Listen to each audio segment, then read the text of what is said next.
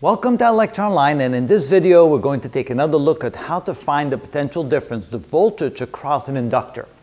Now it's kind of a confusing thing, and so this hopefully will help us figure that out for good.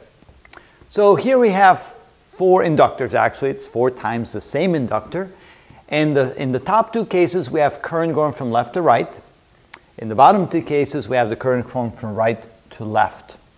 And the way I always think about it is probably easier to just simply follow the current. So we're going to look at it in terms of following the direction of the current. In the top case, when the current is going from left to right, the current is increasing. In the second case, with the current going from left to right, the current is decreasing. Here, the current is going from right to left, and the current is increasing. There, the current is going from right to left, and the current is decreasing. So here we go, I increasing, I decreasing, I increasing, and I is decreasing. And we're going to keep the direction of the current steady in a way that we're going to follow, I should say, the direction of the current in each case. So also here's the equation that actually calculates the potential difference. E is the EMF, the voltage across the inductor, is the negative of the self-inductance or the inductance of the inductor times the change in the current. So here you already have an idea that if the change in the current is positive, greater than zero, if the current is increasing, then the potential difference across the inductor is negative. Well, when we follow it in the direction of the current, and that's the important part. So if we go from one side to the other side of the inductor, we follow that path in the same direction as the current flow, then we can say that potential difference across it is negative if the change in the current is positive, if it's a positive change, if the current is increasing. So in this case, going from left to right, the current is increasing, the dIdt is positive, so the current is increasing, therefore the potential difference or the voltage across it should be negative. So it's a voltage drop across that. That means there's a higher potential here than there's there. As you go across the inductor, there's a voltage drop. The voltage diminishes. It's kind of like what happens with a resistor. If the current flows from left to right and there's a resistor there, it regards, of course, a resistor because resistors only oppose the current, while inductors only oppose the change in the current.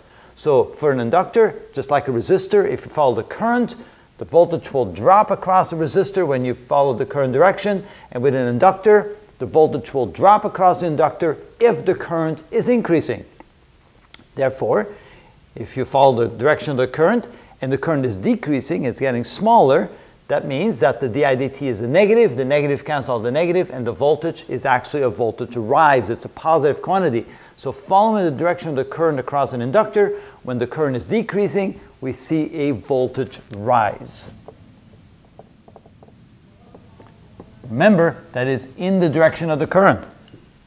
It's kind of like a battery, because if the current diminishes, if the current decreases, the inductor will jump into action and try to oppose that decrease. In other words, it will set up a self-inductance to try and force the current in the same direction, continue the current going, keep it from decreasing, so it begins to act like a battery. So here it acts like a resistor, there it acts like a battery. Now, let's reverse the current. Now we go from right to left, and the current is increasing. Well, in the direction of the current, if the current is increasing, that's a positive quantity, then the voltage will be a negative quantity. It will be a voltage drop. So moving in the direction of the current from right to left, it is called, therefore, a voltage drop. And again, in the same direction, moving from right to left, in the direction of the current, if the current is decreasing, then we'll have a voltage rise. And maybe one way to denote that, so we can see that there's going to be voltage drop. That means on this side is a higher potential, on this side is a lower potential. Here it's a voltage rise, so this side is a lower potential, this side is a higher potential. Here, again in the direction of the current, the voltage drop means it's a higher potential here and a lower potential there, and here it's a voltage rise, so it's a lower potential here and a higher potential there. And that's the best way to look at it. Again, if the current is decreasing, an inductor acts like a battery. It tries to keep the current flowing in the same direction. If the current is increasing, then the inductor tries to oppose that increase, and it kind of acts like a resistor, except it acts against the increase in the current, where a resistor acts against the current period. So that's how you can very easily figure out when you have a voltage rise and when you have a voltage drop across the inductor. And in my opinion, the best way to follow it is simply follow in the direction of the current.